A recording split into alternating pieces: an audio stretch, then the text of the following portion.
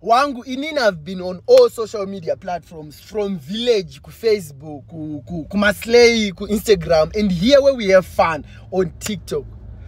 But yeah, I've never seen so much hatred on an application.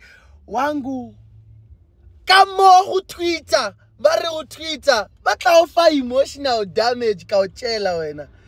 Hey, I've never seen. It's like when you download application here Twitter or install or vula account or pinda, automatically you've been certified one degree analysis. You are now in analysis ya uningo kuroe papo ningo chita kuti ku analyze unoza like if there are people that analyze things and comment I think we should let Twitter rule our country because those guys they don't even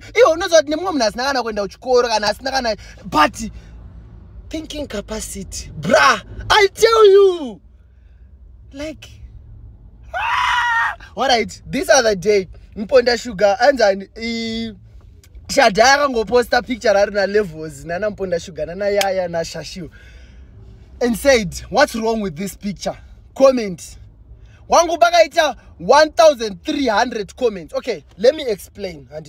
On Twitter, when one comment, you need to reply a comment here, reply 36. Inongo verengwa is one comment. Better bagaita 15 comments.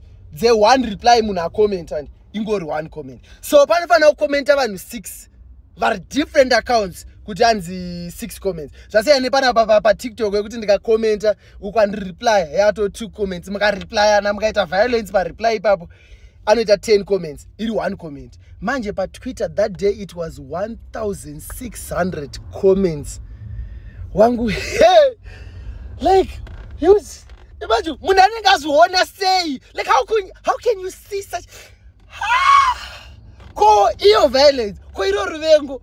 It's like unengo ato wapiwa ruvengo so kunzi.